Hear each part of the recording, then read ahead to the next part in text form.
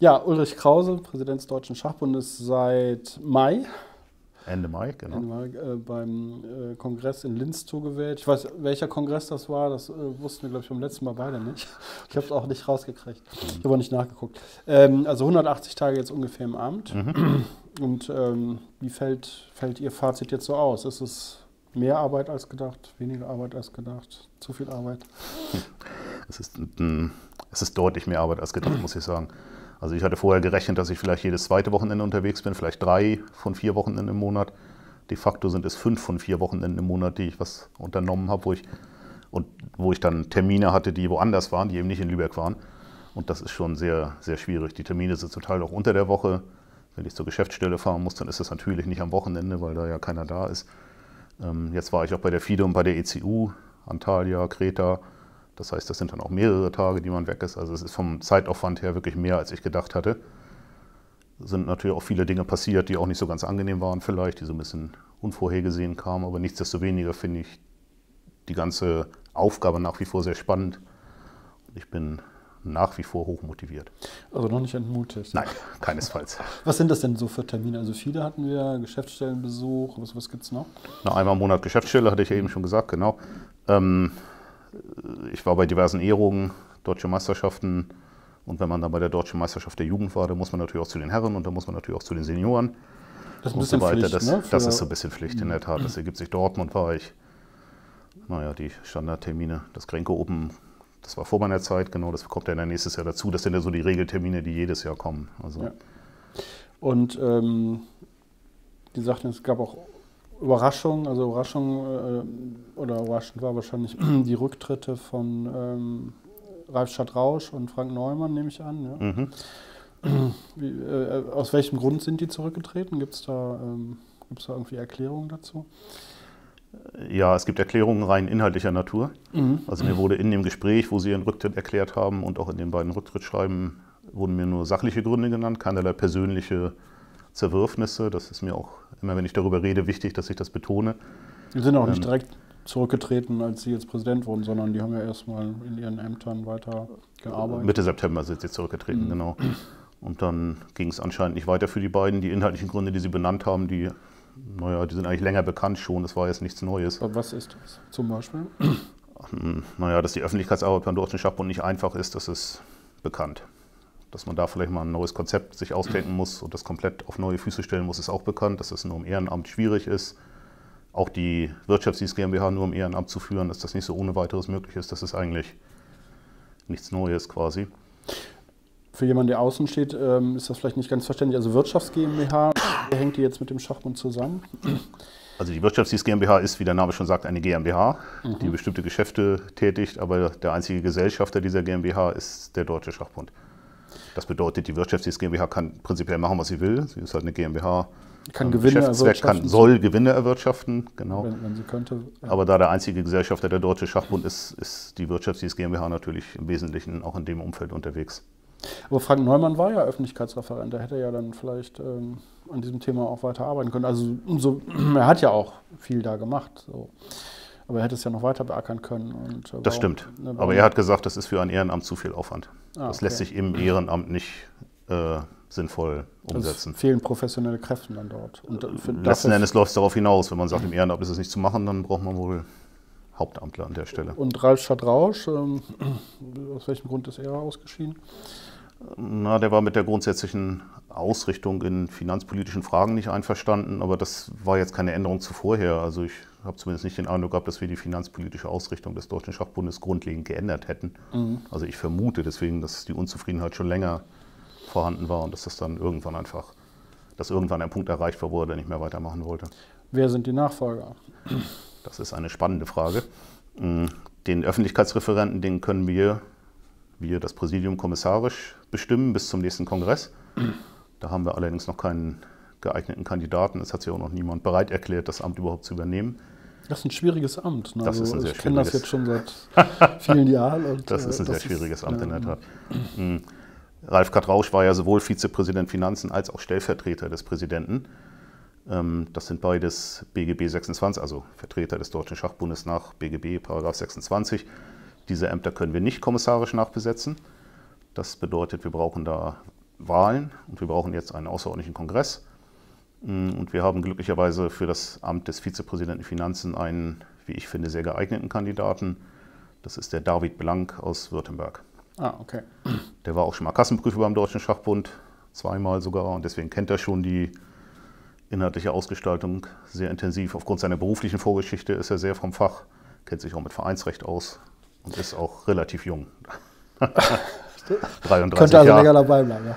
33 Jahre, das finde ich sehr angenehm, dass da auch mal jemand kommt, der jünger ist. Wann wird dieser außerordentliche Kongress dann stattfinden? Weiß man das schon? Ja, das weiß man. Und das muss ich gleich erklären, weil das sonst etwas seltsam wirkt. Dieser außerordentliche Kongress, der wird am 30. Dezember in Kassel stattfinden. Mhm. Das hat den Grund, dass wir auf dem Hauptausschuss in Nürnberg nicht wählen konnten. Da hatten wir das eigentlich vorgesehen, das hat dann leider nicht funktioniert. Und aus bestimmten satzungstechnischen Gründen brauchen wir die Wahl noch in diesem Jahr. Mal etwas verkürzt dargestellt. Und dann bot es sich an, Ende Oktober einen außerordentlichen Kongress einzuberufen mit einer Ladungsfrist von 2 Monaten. Und das ist dann Ende Dezember.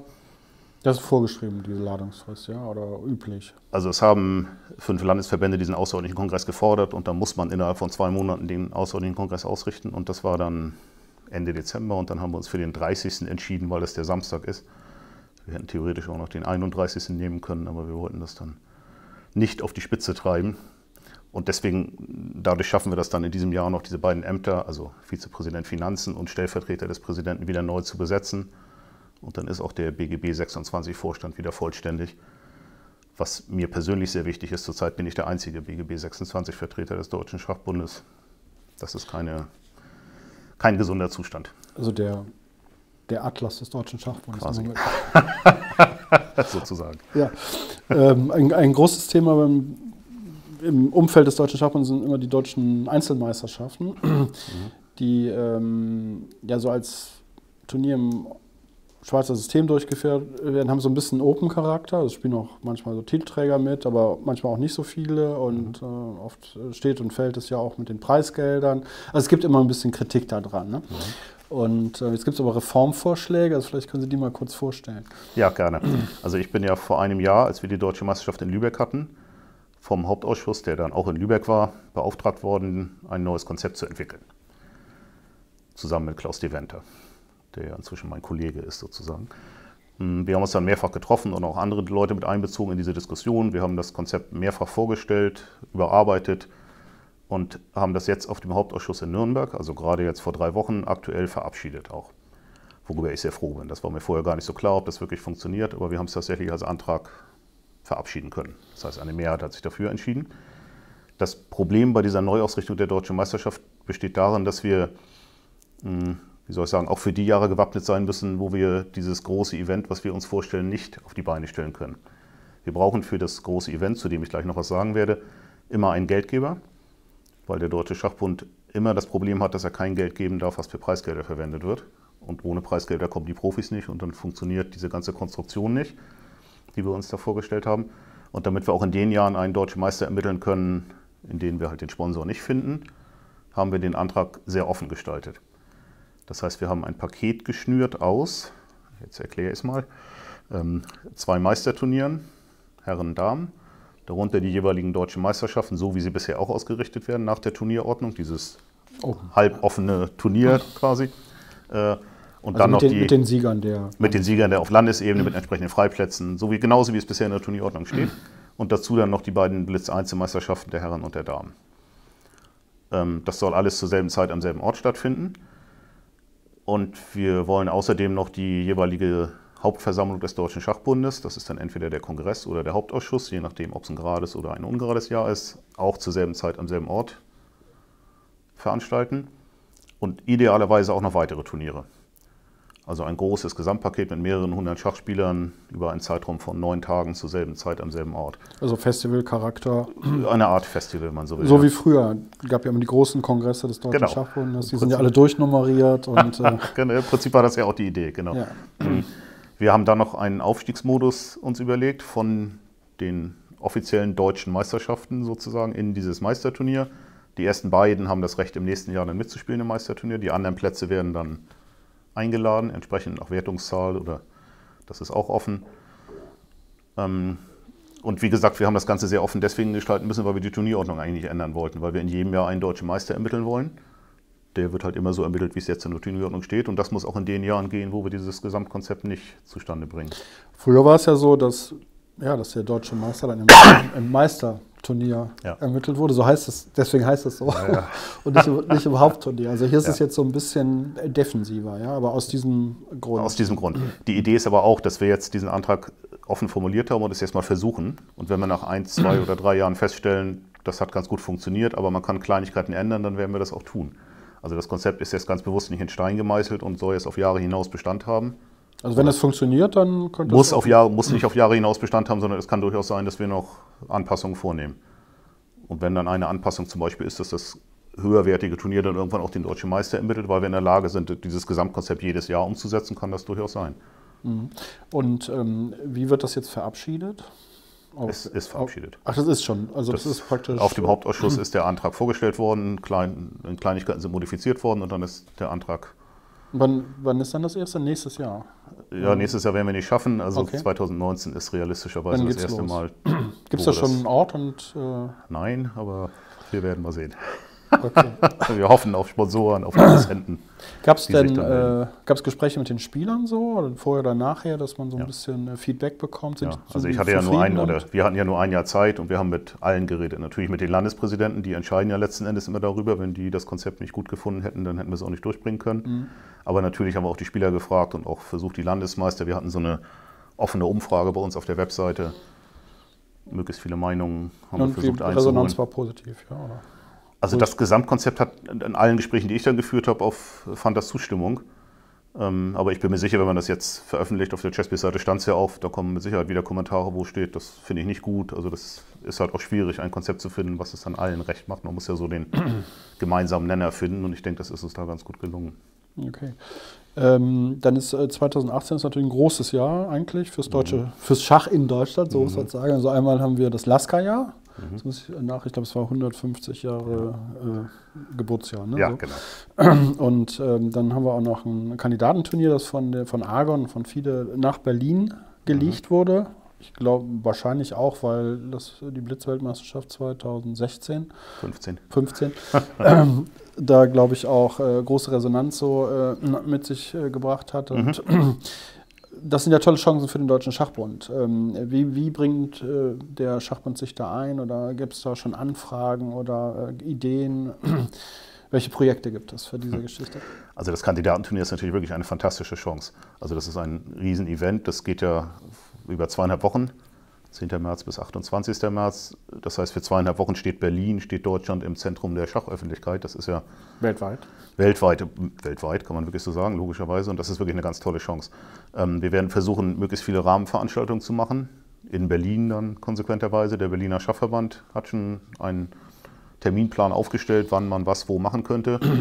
Ich hatte die Gelegenheit, während des FIDE-Kongresses mit dem Ilja Merenson zu sprechen. Das ist von Egon, der Organisator quasi. Der hat auch gesagt, wir kommen auch relativ dicht dran. Der ist sehr an einer Zusammenarbeit interessiert, auch was den Ticketverkauf angeht, aber auch die Veranstaltungen vor Ort. Also wir haben da sehr viele Möglichkeiten und wir müssen versuchen, in den 2,5 Wochen Schach so weit in die Öffentlichkeit zu bringen, wie das nur irgendwie geht. Wir werden versuchen, in den anderen Landesverbänden Live-Übertragungen zu machen, also quasi Public Viewing. Müssen wir schauen, dass wir über die Landespräsidenten vielleicht jeweils starke Spieler, vielleicht ist das auch eher eine Aufgabe für die Vereine, das müssen wir mal gucken, aber dass man das wirklich auch versucht, deutschlandweit publik zu machen. Dann haben wir direkt im Anschluss ja das Kränke-Turnier, schließt ja fast unmittelbar an, das ist ja nochmal ein Weltklasse-Turnier in Deutschland. In Baden-Baden, genau. Das ist ja auch eine... Da fahren die einmal einen Teil der Teilnehmer. Ich nehme an, dass einige an beiden Turnieren teilnehmen könnten oder auch werden, das weiß ich natürlich nicht. Wir haben dann das Lasker-Jahr in der Tat, da haben wir auch auf dem Hauptausschuss in Nürnberg ein Konzept verabschiedet mit verschiedenen Events, von denen einige einmalig sind und andere sich über das ganze Jahr hinziehen sollen. Zum Beispiel? Einmalig wird stattfinden während der Bundesvereinskonferenz und der Bundesliga-Endrunde, die ja auch noch im April in Berlin ist, eine Lasker-Konferenz. Da werden 5 Vorträge gehalten an 3 Abenden. Und da haben wir so die führenden Lasker-Experten eingeladen. Herbert Bastian wird auch einer der Redner sein und auch einen Vortrag halten. Das ist eine Neuauflage der Konferenz von 2001 in Potsdam, ne? Das war ja bei der Gründung. Bei der ich nicht dabei war, aber ich war dabei. wenn Sie das sagen, dann wird das wohl so gewesen sein. Das ist eine tolle Sache, die Bundesvereinskonferenz. Wie gesagt, Bundesliga-Endrunde war ja in diesem Jahr schon eine schöne Sache und vielleicht wird das im nächsten Jahr ja sogar noch besser. Weil man das die findet diesmal ohne die Frauen statt. Ne? Das stimmt. Das ist eigentlich sehr schade, ne? So, dass aber aus irgendwelchen, weiß nicht, Interessen und organisatorischen Problemen heraus ist es dann so gekommen. Ne? Ja. Oder? Kann man das so sagen? Oder? Ja, formal betrachtet erlaubt die Turnierordnung der Frauen nicht, dass man so spielt, wie die Männer das spielen. Also wir spielen jetzt am Sonntag, am Montag und am Dienstag. Das darf nur am Wochenende gespielt werden. Genau. Und man darf einen Werktag dazu nehmen und dann die beiden Wochenendtage, aber 2 Werktage, das ist laut Turnierordnung zurzeit nicht nach zulässig. meinem Verständnis nur die formale Begründung dafür, dass man das nicht will. Ja, das sagen Sie. Das war der Grund. Okay. Ja, schade eigentlich für die Frauen. Ja, das stimmt. Aber ich bin mir sicher, dass wir es im folgenden Jahr wieder hinkriegen, dass wir bis dahin auch die Turnierordnung der Frauen geändert haben, damit die dann auch... Ich glaube, ich habe eine Stimme gehört, die sagte, also eine der Frauen, die da mitgespielt hat, die sagte, man kann sich gar nicht vorstellen, dass man Bundesliga noch anders spielt als bei dieser Endrunde in Berlin. Das war noch aber jetzt ist es doch gekommen. Ne? Ja. Na gut. Wir werden sehen. Gut, also viele Projekte im Lasker-Jahr und also der Schachbund will da auch die Chance, sagen wir mal, ergreifen und da was machen. Mit Sicherheit. Was gibt es sonst noch für Projekte, die so, Sie hatten ein paar Sachen, glaube ich, damals bei Ihrer Kandidatur vorgestellt. Also gibt es schon irgendwo Ansatzpunkte für eine Realisierung? Öffentlichkeitsarbeit hatten wir erwähnt, Webseite vielleicht oder was tut sich? Ja, in der Tat. Also ich hatte ja, kann ich ja kurz ein kleines Resümee ziehen, 4 Punkte benannt bei meiner Kandidatur. Das erste war Gespräche zwischen dem Arbeitskreis der Landesverbände, dem AKLV und dem DSB-Präsidium, bessere Zusammenarbeit. Da hatten wir in Nürnberg nach dem Hauptausschuss ein 2-stündiges Meeting in offener Runde, ohne richtige Tagesordnung. Da haben wir so allgemein gesprochen, wie man zukünftig kooperieren sollte. Und das war ein sehr angenehmes Treffen. Da waren auch alle ganz angetan von. Das werden wir auch wiederholen. Wir werden die Runde wahrscheinlich noch erweitern um die Referenten, damit wir in ganz großer Runde mal über die Probleme des deutschen Schachs reden können. Das wird, glaube ich, auf einem ganz guten Weg. Ich hatte dann ja als zweites Thema Schulschach. Da gestaltet sich das doch schwieriger, als ich dachte, von oben sozusagen, also zentral deutschlandweit Aktivitäten anzustoßen, weil Schulschach per Definition Ländersache ist, weil Schulbildung ja nur Ländersache ist. Da fehlt es noch so eine richtig zündende Idee, was man tun kann. Ich war jetzt auf dem Schulschachkongress in Trier.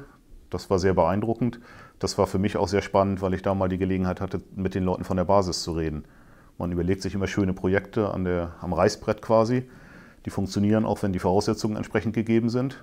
Also beispielsweise, wenn der Verein ein eigenes Vereinsheim hat und 5 Leute, die bereit sind, in der Jugendarbeit mitzuarbeiten, dann könnte man Folgendes tun. Nur diese Voraussetzung hat natürlich nicht bei weitem jeder Verein. Und dann ist das sehr hilfreich, wenn man auch mal mit einfachen Jugendleitern redet, die ganz auf sich alleine gestellt sind und die sagen, was soll ich denn jetzt tun mit den 20 Kindern, die aus der Schulschach AG in meinen Verein gekommen sind. Also da brauchen wir auch Konzepte und das war insofern sehr interessant für mich, da dabei zu sein beim Schulschachkongress. Dann hatte ich das Thema Online-Schach auch mit auf dem Zettel. Da wollte ich mit einigen Anbietern nochmal Gespräche führen. Vielleicht ergibt sich ja die Gelegenheit bei heute noch oder später, keine Ahnung. Da brauchen wir aber auch noch die richtig zündende Idee. Wir beide hatten ja auch schon mal uns drüber unterhalten und das ist auch noch nicht so ganz klar, wie man das ausgestalten könnte. Und das 4. Thema war dann in der Tat Öffentlichkeitsarbeit, / Webseite. Und da werden wir wohl zu Beginn des neuen Jahres einen Relaunch der Webseite machen, wo danach soll die Webseite wirklich komplett anders aussehen. Wir werden dann ein professionelles Template haben und das Content-Management-System angehoben haben, technische Details. Also wir planen einen kompletten Relaunch und danach wird die Webseite dann auch besser aussehen als jetzt. Gut, also man kann zusammenfassen, es geht voran. Es gibt viel zu tun. Okay, vielen Dank. Gerne.